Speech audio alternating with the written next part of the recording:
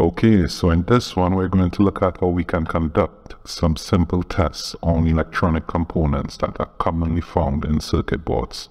Let's start with the diode. Now notice there's one side that has a first. Let's get our meter into the appropriate setting, which is the diode mode setting. This is represented by a cross just on top of an arrow.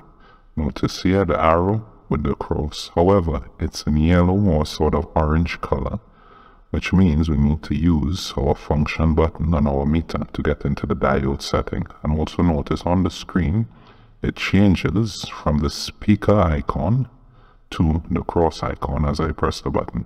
Let's do that. Notice we're now in diode mode as represented by the arrow and the cross. So let's go ahead and test our diode. Again, the striped side with the gray stripe is the negative side of the diode. So let's place our black or negative lead on that side and our positive or red probe on the opposite side. And we're looking for a reading of between 0.4 to 0.7. And we see on the meter, see if I can get a more steady reading, 0.55.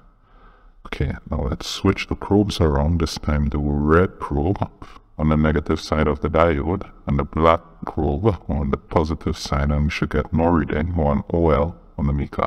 And that's exactly what we get. So this diode is probably good. Let's test this fella. Now this fella is actually also a diode. He's a diode. Notice one side of the cylinder has a black color, and this is the negative side of that diode. Now, because we are testing another diode, there's no need to change the function on the meter, but we place our black probe or black lead on the negative side of the diode. Let's get you back over here, and the red probe on the opposite side. We should once again get a reading on the meter of between 0.4 to 0.7, and we see we get 0.62. Let's switch those probes around, this time the red on the negative side and the black on the positive side. We should get no reading on open line, as we do. So this diode is also probably good. For our next test, we will be looking at a 2-pin switch. Now switches turn things on, they turn things off. By default, for simplicity in this video, this switch is off, so it's not turning anything on, which means there is no continuity in the line. When there's continuity, so that electricity can flow through a circuit, it does things like turn a light on or activate a motor, and until the button is pressed, the switch is open. So we use the continuity mode to test switches. And you would remember what we did was we used our function button to go into diode mode. Now continuity mode is actually on the same dial, but it's represented by the speaker. So let's once again press the yellow button to deactivate diode mode. Look at the screen as it changes from diode to speaker or continuity mode, and we can verify this by touching the probes together, and we should get that audible beep song. So we are now in continuity mode. So testing this switch by placing each probe onto the legs of the switch, we should get an open line or no reading, as we do. However, when we press the button, the circuit should be completed and we should get a beep. Because of the size, apologies, because of the size of the button, when I press it, vision would be impeded, but bear with me.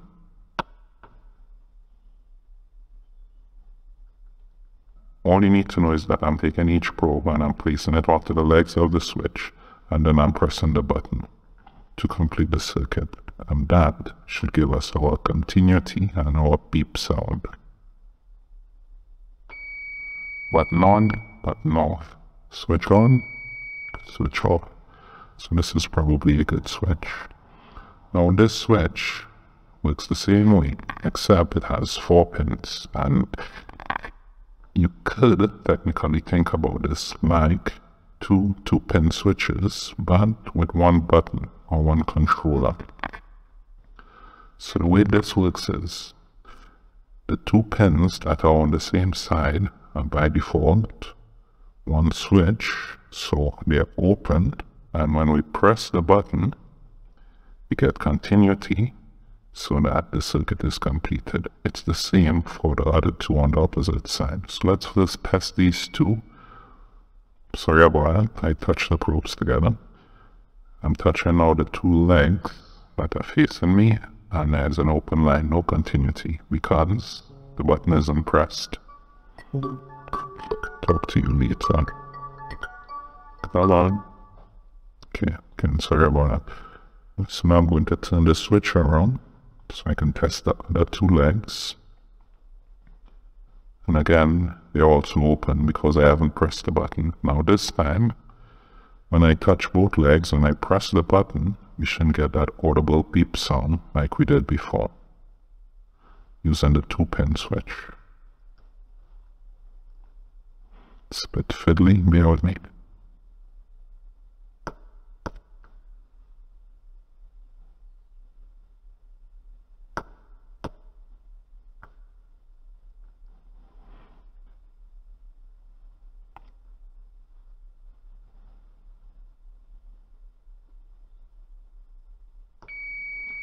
Switch on, switch off, switch on, switch off.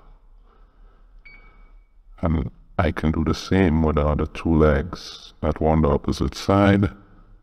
Spin it around so it's easier for me to access. Switch on, switch off, switch on, switch off. So this 4-pin switch is also probably good. Our next test is for an LED bulb or LED light. Notice LED as a light-emitting diode. The name diode tells us we should probably also use the diode function on our meter. So let's switch back to diode. Notice we want continuity, represented by the speaker. One press again on the yellow, it's on the same dial, so now we're back into diode mode. One of these pins is sometimes longer. That can be the positive side of the bulb. So let's take our positive probe, place it on the longer leg, and our negative probe, place it on the other one. And we should get a little light if you look closely. Yeah, there we go. And the meter also jumps up to 1.9 volts. However, if we switch the leads around, we should get an open line and the bulb should remain off as it does. So this LED is probably good. Our next test is for an electrolytic capacitor. Now, capacitors are usually measured in farads. This one's rated for 470 microfarads. Notice one side of the capacitor has a gray stripe. That represents the negative side of the capacitor. So before we actually test the capacitor, we need to place the meter into the appropriate reading, in the appropriate setting, which is 4 farads. And this is represented by the two T's sort of facing each other. Notice again, these T's are in a sort of orange-yellow color. So to get into that function, we should once again press our function button and observe the horseshoe, which is for resistance, should change into farads, F for farads. So we can now test our capacitor. Remember, the striped side was the negative side, so let's place our black lead there. And our positive probe on the opposite side. And one thing you should know before I do this test, because I already know what the result is going to be, even though the capacitor is rated for 470 microfarads, capacitors rarely read what they're rated for. There's a certain amount of tolerance. So I'm not going to get into how much tolerance you should allow for, but let's see what reading we get.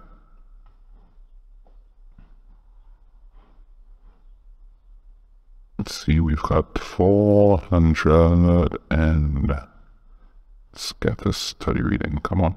414 microfarads, which for me, it's good enough. This little fella is also a capacitor. My camera is unlikely to pick the reading up, but you can trust me, it's actually rated for 22 nanofarads. And let's do the test on this one. We're already into our capacitor testing mode. Place the probes on each side of the capacitor. And as you can see on the meter, we've got 22 nanofarads. Give a study reading, come on. There we go, 22 nanofarads. So this capacitor is also probably good. Now, before I get on to the transistor, let's look at some of the SMD components. This little fella is also a diode. We did some diodes earlier. Remember? These guys? Diodes. This little guy is a surface mounted diode. But the principle for testing is pretty much the same. What we do is, we find the negative side, which is usually represented by a little line. Maybe you can't see that, but I can. And that line that's the negative side of the diode. So we need to put our meter back into diode mode. Remember the arrow with the cross? And then the function key. Yeah, we're currently in continuity mode. Now diode mode. The line is here, so this is the negative side of the diode. Place the positive probe on the opposite side, and once again we're looking for a reading of between 0.4 to 0.7. We get 0.5, that's good. We switch it around, we should get no reading on OL on the meter, and that's exactly what we get, so this diode is also probably good. The next component, it's really small. It's an SMD capacitor, little capacitor. Now, unlike his larger friends, usually in electronics, when we test for bad capacitors, we would run a continuity test. So let's place our meter back into continuity mode. It's currently in diode mode. Speaker, continuity. And the way this works is, if there's continuity when testing both sides of the capacitor and swapping the probes around, it usually means there's something wrong with the capacitor, or something wrong with the circuit, or something wrong in the circuit that the capacitor is attached to. So let's test one way. Notice it was just one slight beep, but it doesn't stay on, so there's no continuity there. Let's swap the probes around. One little beep, but it doesn't stay on, so no continuity. So it's not a comprehensive test. The other tests we can do using more specialized tools and other readings. However, for simplicity, let's leave it as that. What would happen inside the actual circuit is that we would place the negative probe on the ground of the circuit, and then we'll take the positive probe and test both sides of the capacitor. It's common for one side to test for continuity with ground. However, if both sides test for continuity with ground, it usually means there may be an issue with the capacitor or somewhere along that circuit that the capacitor is attached to. So, what we have here next is actually a component that's meant to test as having continuity. What we have here next is a component that is actually meant to test with continuity. What we have here is a component that actually is meant to have continuity when we test both ways, and this is a SMD fuse. So let's test the fuse. There's continuity, and swapping the probes around should make no difference, because the fuse is essentially a conductive piece of wire. and the fuse tests well. Now this component is the transistor. I deliberately left it for last because sometimes trips people up, the explanation of how these work. Now, for the sake of simplicity, let's just see there are two types of transistors. You've got the NPN or PNP transistors. And what this means is, because you've got these three legs, when we swap the probes around doing these different types of tests that I'm going to show you now, if we get a reading on two separate legs while the positive probe is connected to them, it's a PNP transistor, because we've got two P's, P and P. If the reverse is true, meaning if we get a reading on two legs when moving around the black probe, that means there are two ends, so it's an NPN transistor. Let's see how this works in practice, so hopefully you can understand it a bit better, if you don't already. So, the first thing we need to do is place our meter into the correct settings. We're going to use the diode mode because essentially inside of transistors are generally two diodes. So the diode mode is quite appropriate for testing transistors. Remember, because we're now in continuity, even though it's on the same dial, we need to get to the arrow icon. So let's press our function button on the meter, and we're now in diode mode. We can start running our tests from any pin. However, so we can have a sort of systematic approach, let's first start with the pin to the extreme left by placing the red probe on it, and then placing the black probe on the center pin. We see we get a reading of 0.7. Remember what I said before about diodes, a reading of between 0.4 to 0.7. So that counts as one reading.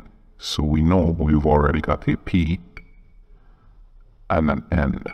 Let's switch the positive probe now to the extreme right pin and see if we get a reading. We also get a reading. So we've got two positive pins, which means this is a PNP transistor. Notice there was only one negative pole, which was the one in the center, which means P, one reading, the third pin with the red probe, another reading, P and P. If we were to try something different, like placing the black probe on the first leg and the red probe on the center leg, notice there is no reading. Or we try something different, like the red probe in the center and the black probe on the third leg, also no reading. And this is how we tell the type of transistor in addition to whether or not the transistor is grounded. So I actually almost forgot about the good old resistor. Let's see how we would test a resistor. We place our meter onto the horseshoe symbol as in ohms to read resistance. Next, we place one probe on each side of the resistor. In this case, it doesn't matter which way our probes are placed.